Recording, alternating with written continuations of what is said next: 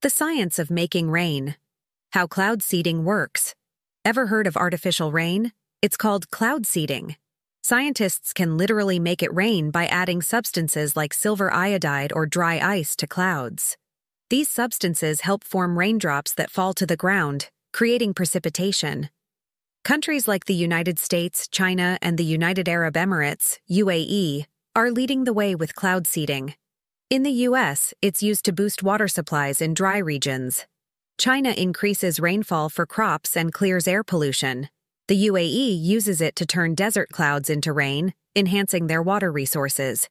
Cloud seeding is transforming how we manage water, fight drought, and protect agriculture. But there's still much to learn about its full impact and potential. Want to learn more fascinating science like this? Subscribe to Genius Infusion for amazing insights and discoveries. Follow us on social media for the latest updates and content. Genius Infusion, where curiosity meets knowledge.